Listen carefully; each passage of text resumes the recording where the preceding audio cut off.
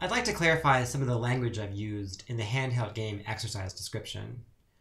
This might be optional for some of you, but I'm hoping it helps fill in some gaps about the technical terms that I've used. I'm just going to walk through the exercise looking for jargon and try to help fill in with a little bit more context and meaning. Let's go right to the objectives, because that's really, I think, the most important part. And right away we see design a simple, real-time handheld game. Probably the biggest question here is what does real-time mean? And casually what I mean is a game that can respond to events at any time. So it's not turn-based, but there's some kind of ongoing process. Video games are real-time in the sense that there's a continuously evolving animation, there's action all the time, things are happening nonstop. In principle, you can make a turn-based game here, which doesn't have action that's unfolding all the time, but I'd still like it to have some aspect where the process of the game itself can unfold at real time, meaning sort of asynchronous and on the clock. There I'm using more words. We'll come back to asynchronous. So technically real time has a specific technical meaning. It means a system that can respond to events within a bounded time interval. Most of the time, real time means fast systems that can handle events quickly. So if things happen in the world, they respond, they react quickly, things happen. On a more technical level, it means that there's just guarantees that things don't take too long. As a matter of practice, what I really mean is I don't want using delay in your program. I want your program to be monitoring inputs at all times so that it is ready to handle things that happen. Which leads us to number 2, which is implement low latency processing of asynchronous inputs and outputs. Low latency is the time between events, so between an action and its reaction. So a low latency system is one that can respond quickly to outside events. And most modern computers are existing in a world where they're surrounded by asynchronous events, from keyboard and mouse clicks to network traffic to, those are the big ones. I/O also comes in as asynchronous. The idea is build a structure in your program which is ready to process things as they occur without much delay. So if the user makes an input or makes a selection or responds with a button push, that some part of your program can be ready to process that and produce some kind of reaction or change some output within a very short time interval. And this is what makes systems responsive. And honestly, for controlling physical systems, it's very important because many physical systems require close control where events physically happen, and then the response via actuation also happens very quickly in order to keep them stable. So learning how to build a low latency system so that inputs are quickly read and quickly produce outputs is a great boon to making these systems go. Asynchronous here means basically happening at arbitrary time. So synchronous events might be 2 events that occur simultaneously or events that occur on some kind of regular periodic clock. For us, asynchronous is everything else. So events that occur either at an arbitrary time or an unknown time, or 2 events that can occur in either order. All of these have asynchronous properties where it's not bound to time and down to a clock. And so a system that can handle asynchronous events, it has basically the expectation that an event can occur at any time, and the code is written to accommodate that. Event loops and state machines I talk about in another video that was assigned a day or 2 ago in quite a bit more detail. State machines are really kind of a big topic. They're a computer science idea that is very foundational and a big notion that can be implemented in a lot of different sort of contexts. Here what I really mean is let's very carefully consider the set of variables that define the system, that define the current state of the system. And state is sort of reflexively defined there. State is that set of bits that are those variables. The idea is that the state of the system is the minimum set of information that completely captures the history of the system, and then of course defines how it acts into the future. For a game, often that is some information about the recent moves or the future moves, the near future moves of the game, or the score, or like the place in the melody that's playing, any kind of bits that describe what's going on. And normally we end up capturing these in some variables, either in an object or in this case in Arduino style in global variables. And designing the system involves carefully thinking through what is the state, like what are the actual bits, what are the numbers that are stored to keep track of the history of what's happened and then make decisions about the future. And the machine part of the state machine is the set of rules that both respond to events based upon that state and change the state. There's a kind of graph notation in computer science which involves making bubbles for representing states and transitions using arcs, which some people have seen. But the key idea more is the essence of thinking through the computer has some fixed memory of what it understands about the world at a given moment that is captured in some numbers. And the more that you can think through what is the right set of numbers for both the game history and, or in some sense, the physical history of the world, the more that you can say you've modeled the problem in order to decide how to write the rules that govern how that state progresses. That's a pretty abstract notion, and honestly, the other video talks much more about a very specific way of coding involving a set of state variables and a switch case structure and sort of bodies of codes that are branch targets. But the essence of the idea has more to do with this kind of object-oriented thinking about there being data that represents the world. For us, that's variables with numbers, and then rules that use that data to govern how they operate and update those rules. And those end up being, functions that look at the values of the state variables as they're processing input events and making decisions about how to either update the state or produce a reaction. The event loop is a very specific kind of programming style that lends itself to these properties of being asynchronous, low latency, and handling state clearly. A lot of application programming revolves around event loops. A typical application on a desktop has a major event loop in which there are all kinds of events like mouse clicks and keyboard clicks and network traffic is brought into one point in the program, which then dispatches to any number of different points that might handle and process that event. And the idea mostly being that there's always a part of the program that is ready to receive data and then quickly act on it in some way. And there's a variety of things that might happen, like the mouse click can trigger some other Windows system events, or data is stored and possibly queued for processing. But the idea being that there's a structure where there's a single point of entry which receives execution frequently in order to always be ready to process things that happen, typically asynchronous. In our case, we're writing fairly simple loops that have not much in the way of actual data structure. There aren't queues and lists and buffers and things that are storing events or keeping track of background events. There's not a future time history. And so really what it is a polling loop. Polling is the technical term for a process that repeatedly queries some state. So in the case whenever you have like a digital read in a loop, where you're just doing digital read again and again and again, you can be said to be polling that input, meaning you're constantly requesting its status and then detecting when there's some change and acting on it. And the polling action is that digital read fetching the value from the hardware, what the current state input is. So an event loop is a structure which we've been sort of starting to use in some examples. In the other video, I talk about it in more detail, where the loop function runs constantly. There's never a delay. And so at every given loop cycle through the loop code can consult the clock. It can do digital reads and pull inputs. It could pull analog inputs. And the values are processed, and then a set of rules is evaluated to decide whether to act on them.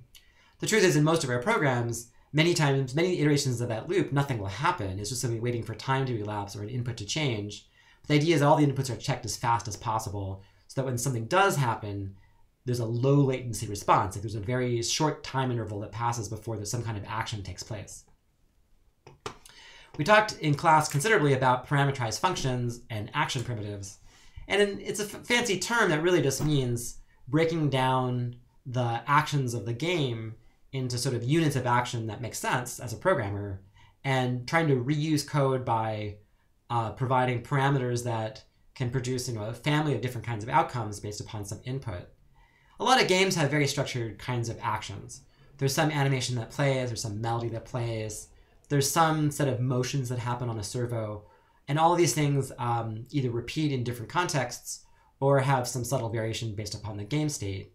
So these are opportunities to sort of capture your understanding of the game design as a function that produces some kind of output with a logical set of parameters that govern what it does.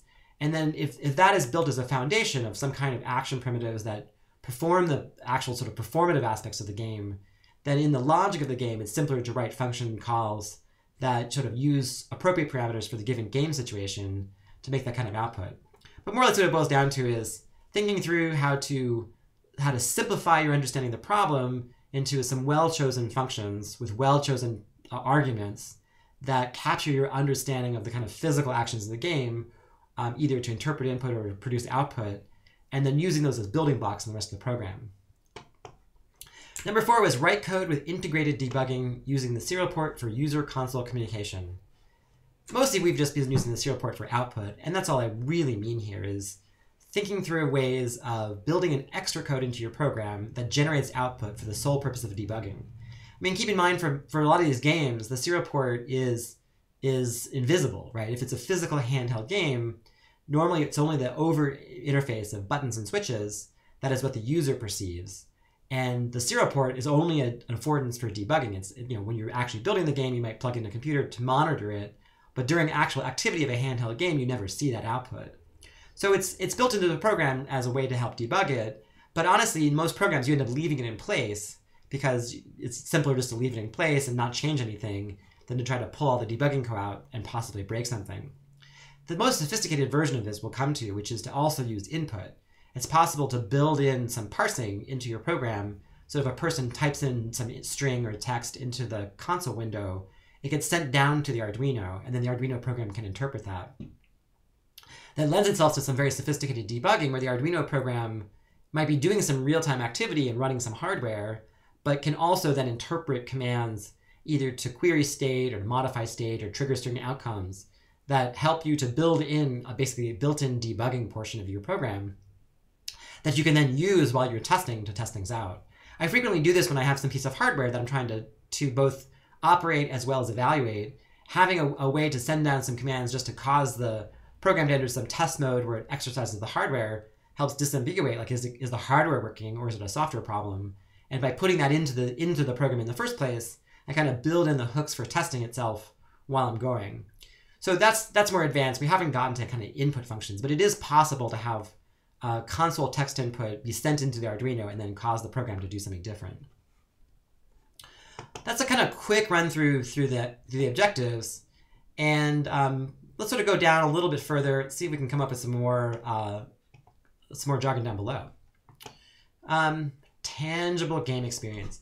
I think what I'm really getting at here is the tradition of the handheld game is, like I just said, it's sort of tangible inputs. It's visible lights and motion, sounds you hear.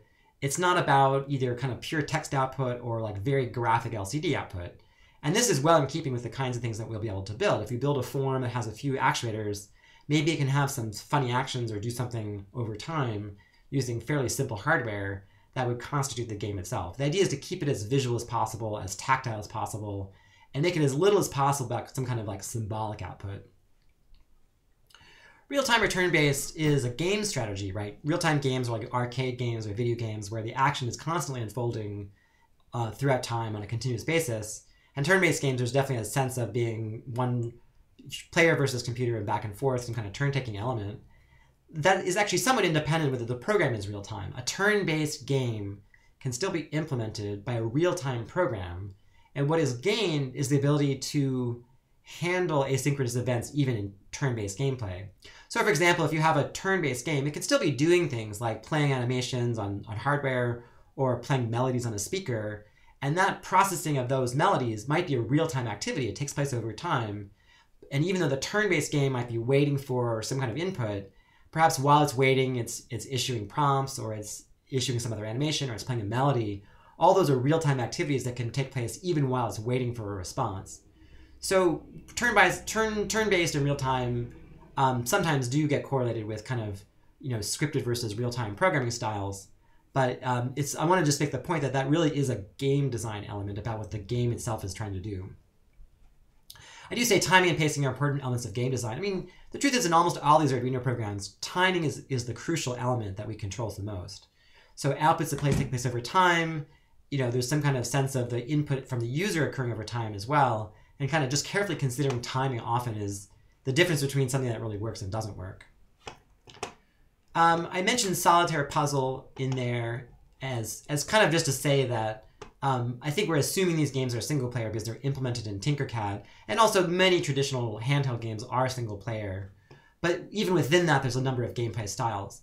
I consider a solitaire puzzle to be a puzzle where it's not the nature of the game itself is that you're fighting against the puzzle, or not fighting necessarily. You're trying to complete a puzzle. There's some kind of process you're trying to reason through or manipulate, and if you succeed, you know it, which is a sort of distinct kind of game feeling from having an opponent who's a computer. And a lot of two-player games that get turned into a handheld game. The computer takes the place of an opponent, and there's definitely a feeling of competing against some other being. That is sort of a distinctly different style than the solitaire game, where there's a puzzle that you're trying to somehow manipulate. I say there's no coin acceptor component. At some point in the lab, we did actually have a physical coin acceptor, and it was possible to make a machine that took quarters. And that was a fun part of these things. Just know that you can actually buy those things for real. It's actually possible to put a coin acceptor on any game. The electronics aren't all that complicated. Let's sort of go down a little bit further. I talk a little about game design, and I'll sort of map that out. I'll say that in advance, like, I'm not really a game designer myself. And so I can implement a game, certainly, and can talk somewhat about game design, although the sophisticated nature of game design I won't address. But by game concept, what I'm really getting at is, I think having a design helps. Knowing what game you're trying to play before you begin coding, I think, is a very important step. The more that you can map out what are the inputs, what are the outputs, what are the rules, what's the gameplay, what's the end condition, in what cases do you win or lose or fail or succeed, can you account for every outcome?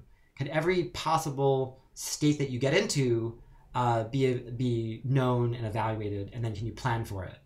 The more that you have all those things in mind, the more you have a well-formulated game, and then the better you have a chance you have of actually putting that into code, which is really a later step. Like, the actual game design is separate from the coding of it, and the more that you think through the game itself, the more success you'll have. I do say construct a circuit. The emphasis of this is really the software, not the circuit, although I do say pull-up resistors on your switches and ballast resistors on your LEDs, just reminding you of kind of basic standard circuit practice within this sort of limited domain of circuit design that we're doing is a good, anyway, good practice. I say set up the shell of a text-based Arduino program. Really what I'm suggesting here when I say shell is nothing specific. It's just programs develop incrementally, and programs with hardware in particular are best to test incrementally. You can define a basic program that just operates the hardware. You can then isolate the question, like, is my hardware working? Have I written enough code to operate the hardware successfully before you get into the complexities of the game itself? The game might be complicated and have lots of potential bugs. And if you're trying to debug your hardware while you're also debugging your game logic, you're conflating two difficult problems. So I often suggest starting with a very basic script that just has a setup function and a loop function that sets up the hardware appropriately, does some minimal testing just to make sure the hardware is running. And basically this means, can you read your switches? Can you operate your outputs? Can you make your motor move? Can you make your lights light up? And if you have that to work, then you know that scaffolding is ready to go on to other steps. And sometimes you put in test code that's just temporary to test your hardware while you're getting that running, and then you can remove it when you actually move on to the rest of the logic. I guess that gets into number 5 here. Add temporary code to test your inputs and outputs. It's just a very strong strategy to make sure that you have one part working before you move on to the next. And I think that this is a case where, often just having some simple output to the serial port helps you to validate that things are working. When I say set up the essential run loop, I'm specifically referring to writing an event loop system. So writing a polling loop. In this case, that is probably your loop function, but also thinking through what are the actions that take place constantly, like reading the switch inputs? What is the processing that might take place all the time, like applying some logic to the switch inputs to figure out if they're active, have been pressed, or eliminate invalid inputs, things that happen continually. Any kind of background processing, like updating a melody player or updating some kind of light animation, all those things might happen within the event loop. And then if there is some kind of scripted sequence of things that happen in the structure, I do strongly recommend thinking through how to implement them as a state machine, as per my other examples.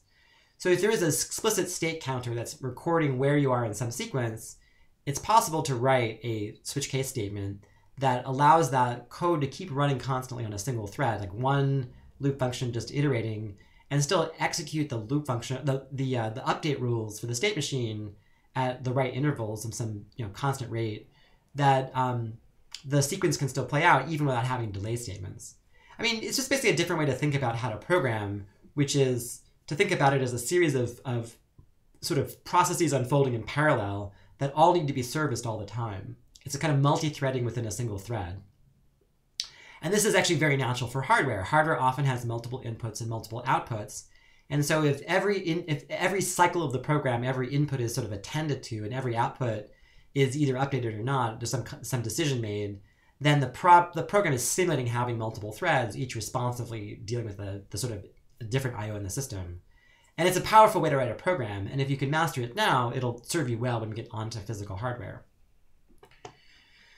I sort of say scripted sequence. We've mostly been writing what I sometimes called action scripts or scripted sequences, programs that are nothing more than a series of outputs interspersed with delay statements, produce a series of activity over time, but it's a very rigid structure. It's perfectly fine for a system with only one or a small set of outputs that just happens to has to happen on a clock, then digital write, delay, digital write, delay. It's a perfectly fine way to produce that kind of activity, but it's not a very versatile structure for handling more complicated sort of hardware situations.